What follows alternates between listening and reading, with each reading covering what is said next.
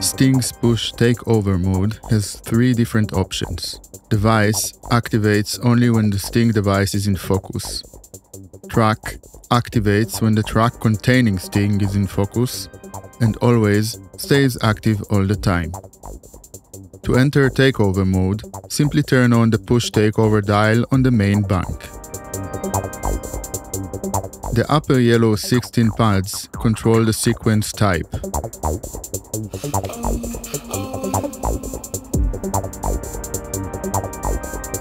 The 16 green pads below controls the density.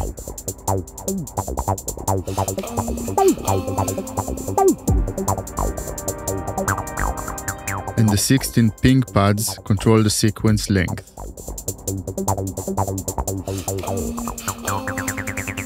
The lower 2 rows forms a chromatic keyboard that controls the root parameter.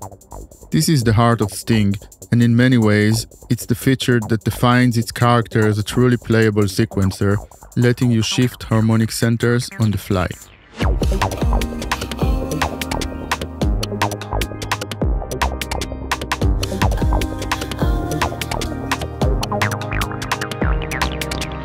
When entering takeover mode, the push encoders change their layout since certain parameters become directly accessible from the push buttons, making them more playable and nicer to control. To generate a new pattern, click the New button. To convert a pattern to a MIDI clip, click the Convert button.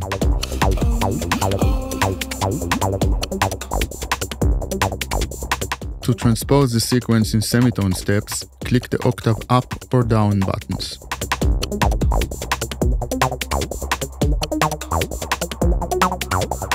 And to transpose in full octaves, click Shift plus octave up or down.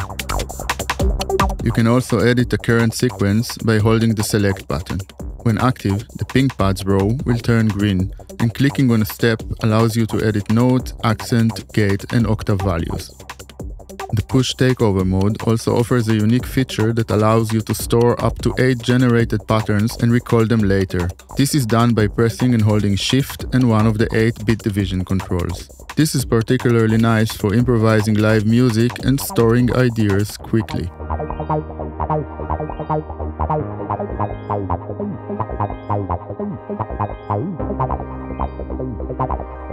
It is also possible to sequence the stored patterns. To do so, press and hold the Select button and then click the patterns you want to chain.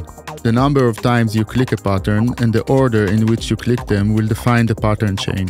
The pattern change parameter in the clock bank lets you choose if sequence patterns change after the defined length or every bar. To exit the chain, simply click on any of the stored sequences.